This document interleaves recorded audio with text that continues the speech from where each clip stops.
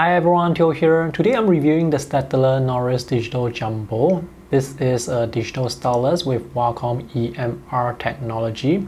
So it has pressure sensitivity. You can think of this as an alternative to the Samsung S Pen. I'll show you the performance differences later on. Alright, just to give you the bottom line up front, this pen is comfortable to hold and it performs really well. It has good palm rejection, tilt and pressure sensitivity, low initial activation force, and it's not that expensive, so it's really worth the money. At the time of making this video, the price for this is US $38 on Amazon. The price will vary depending on where and who you buy this from. And in the box we have the pen, a nib remover, and 5 replacement nibs. This is the original Noris Digital, released many years ago. It's priced lower to the Jumbo. And this is 17.5 centimeters, so it's quite long. This is 14 centimeters. The original body is hexagonal. The Jumbo body is triangular with rounded off edges. And at the back of the Jumbo, there is this eraser button. This thicker and triangular body is just more comfortable to hold. The surface is low gloss, quite smooth, has a good grip. There is no shortcut button on this pen. Here's how the pen nibs look up close. So the Staedtler pen nib is thinner compared to the Samsung S Pen on the right side.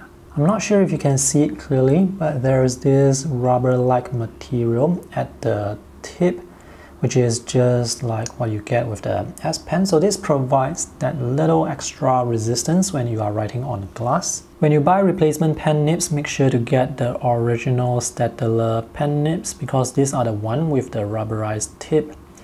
If you buy generic pen nibs from other sellers and they don't mention what's on the tip, chances are the whole thing is made with plastic and you're going to get a hard plastic tip. This will also fit in the Samsung S Pen. This pen has Wacom EMR technology, so it's an active stylus that has tilt and pressure sensitivity. It also has palm rejection. This can only be used on tablets that support Wacom EMR technology.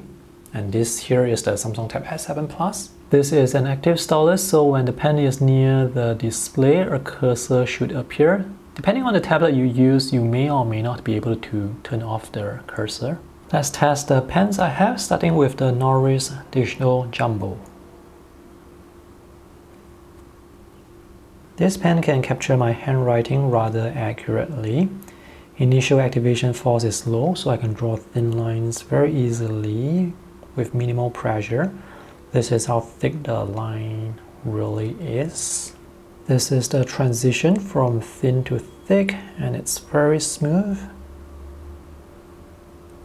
There is no jitter or wobble when you are drawing diagonal lines slowly. The cursor tracking is very accurate. So this is an accurate pen. Next we have the Noris Digital Original. And for some reason I feel like this pen is slightly more sensitive. It seems like it's easier to draw thinner lines with this original compared to the Jumbo. Here's the thin to thick transition. And now it looks very similar to the Jumbo.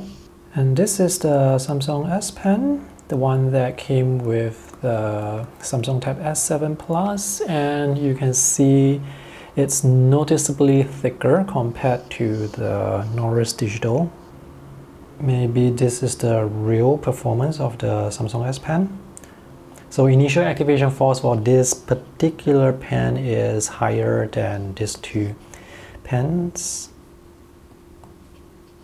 Let's draw the thin and thick lines. And because the thin lines are not as thin, the variation of the thin and thick is not as obvious compared to what you can get with the Noris Digital. That's not to say that the S Pen is bad, because for some reason the S Pen that came with the phone actually has good pressure sensitivity and initial activation force. So here you can see the lines are thinner and I can get thin and thick lines. So maybe it's just an issue with this particular pen that I have, or that model of pen. Initial activation force for this very small pen here is pretty good as well. I can draw thin lines very easily. Let's draw the thin and thick lines. Oops, there's a broken line there. Based on what I see here, the best pen performance would go to the Noris Digital Original and the Samsung S Pen that came with the phone. In the second place, it would be the Noris Digital Jumbo. And in the last place, surprise, surprise, the Samsung S Pen that came with this Samsung tablet. Unfortunately, I do not have another Samsung S Pen to test, so I cannot say this performance is representative of all the S Pens that come with the tablet. Next thing I want to show you is tilt sensitivity. So tilt works. The transition from thin to thick is not that smooth due to this app that I'm using. This app is Concepts. This app is Sketchbook, and the thin to thick transition here due to the tilt sensitivity, that transition is very smooth. So the performance you can get will depend also on the app you use. The last thing I want to talk about is palm rejection. There is default palm rejection provided by the pen. So right now, with this particular app, which is Wacom Bamboo Paper, I can actually write and draw with my finger. Let's see if palm rejection works when I place my palm on the display and write. And palm rejection works pretty well. I did not introduce any straight strokes while resting my palm on the display. Depending on the app you use, sometimes you can tell the app to accept only pen input for writing and drawing, and this app is able to do that. So here I can draw with my finger. If I turn on strict palm rejection here, now I cannot draw with my finger, but I can still write or draw with my pen. So in this case here, there is absolutely no way for you to introduce any straight strokes. The eraser is quite convenient. However, the behavior of the eraser will depend on the app you use.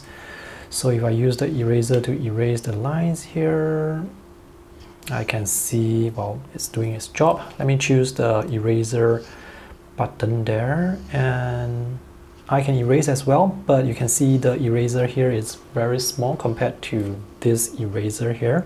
This app is Samsung Notes, and on this Samsung Tab S7 Plus, the latency response is really good. So there is almost no gap between the pen tip and the line when I'm drawing fast or writing fast.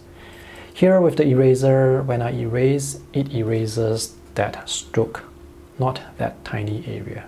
This app is Medibank Paint Pro, and the latency here is very noticeable.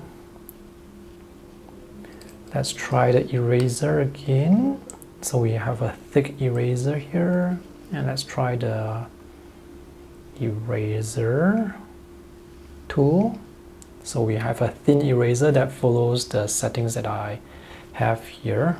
And now with the eraser tool selected, when I erase with the back of the pen, I get that thin line. So the tool that you select in this case will affect the eraser at the back. If you are in the brush mode and you use the eraser, you are going to get a thick line. So this is something you have to test out on your own using the app you use. I prefer this pen over the original because this body is just more comfortable to hold, and I prefer this pen over the Samsung S Pen because there is this side button here that I always click on accidentally when I'm writing or drawing. So I have to make a conscious effort to hold the pen in such a way that I don't click on this. Without that side button here, it's actually a pro to me. So this is a fantastic stylus and it's really worth the money.